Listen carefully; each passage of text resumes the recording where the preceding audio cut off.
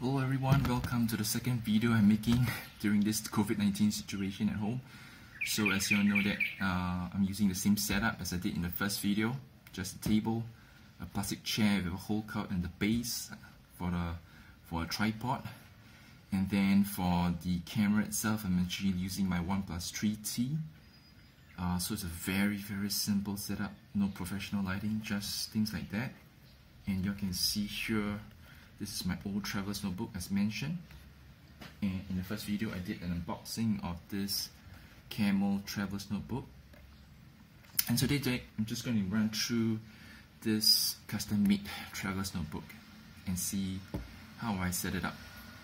Okay, so this is a custom made traveler's notebook that I have it done in a Lettersmith in Queensway Shopping Centre. The Lettersmith is called Frank's. I got this for $39. So to open it up, this is how it looks. So a bit different compared to the traveler's notebook that I got in Camel. The elastic closure. In this case, it comes from the spine. The other one actually comes from the back. I prefer it in the spine actually, because when this elastic band, if it comes from the spine, it actually kind of like create an uneven surface for writing. So I much prefer to have it this way. Well, but just a small so-called disadvantage, but I can live with that. Alright, so this is how I set it up. Oops, this comes out. So what I have here, okay, so for the first one I have this zip pocket folder. I got this in AliExpress. So that what I have here is some stamp card from Tokyo Hands, and I have some bookmarks here that I will give to people that I meet in the church, or people even outside that I meet. I want to inspire them, I want to encourage them in their walk with Christ.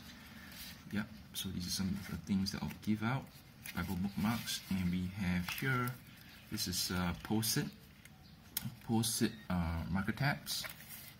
Right, just a few doodads that I put in this zipper pocket. It's so difficult to film with this chair. And this is another craft, what do you call this? Craft folder. Yeah, I did this. I created this out of one of the investment, not investments, or insurance advertisement. Yeah, so this is basically a piece of, I think it's A3 size if I remember correctly, that managed to cut it out and just glue it to create this little bit like a cut folder where I can put things in. So this is the second one, and this is, I got it from AliExpress. This is a backing, writing board backing. So sometimes what you do when you write, you can put this behind the paper for uneven surfaces, and you can just write on it like this. And okay, so we come to the first notebook insert. This is my bullet journal. I used to set it up with prayer journal first, but I find that I can actually combine it. My prayer journal, I can actually combine it with my bullet journal. So right now at the moment I have it set it up in the sense that I have my prayer requests, people want to pray for, things I want to pray for in this journal itself. And it's a pretty much standard, I won't be opening this up to show everyone.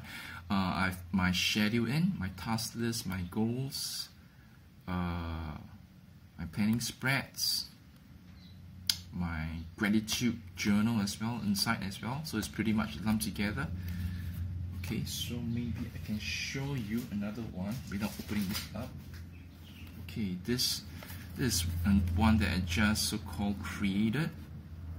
Oh, by the way, you'll notice that it's a bit strange, it's a bit cut off, because what I did is I bought an A5 size, a standard A5 size notebook. And then, as you all know, that for a traveler's notebook size, it's pretty much same in terms of height of an A5 size notebook. But the width is, for an A5 notebook, it's longer, it's about 15 cm.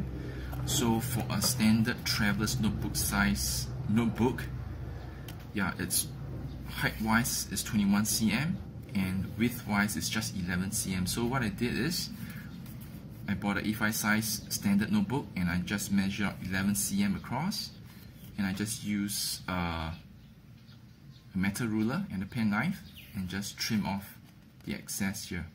So I get a standard size traveler's notebook insert like this.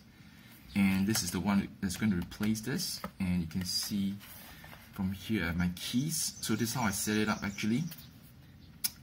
These are the keys that I use: task, goals, events, note, appointments, prayer, gratitude, and the usual bullet journal style keys.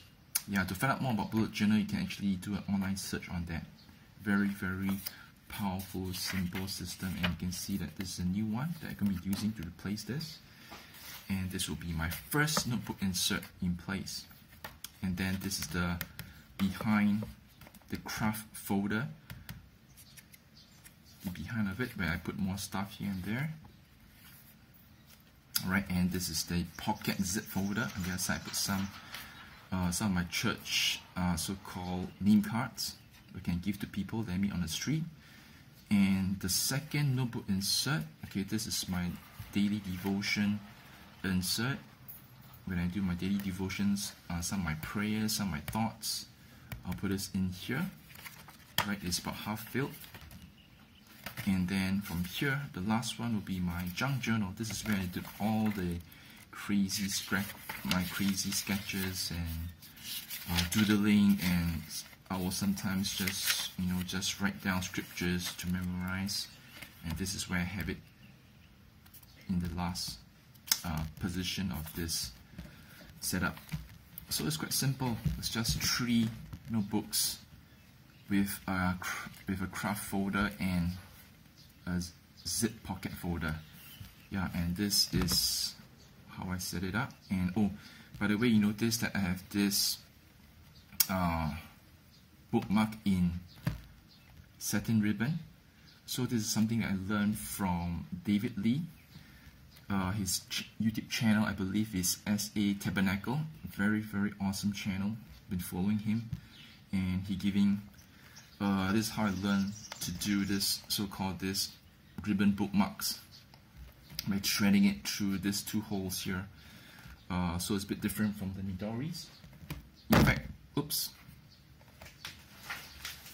camera shifted, but all is good. So this is the Midori style. It's a string bookmark. I'll replace this most likely with a satin ribbon bookmark. Yeah, and so this is how I set it up. And yeah, so thanks for watching. Catch you guys next time again. Bye.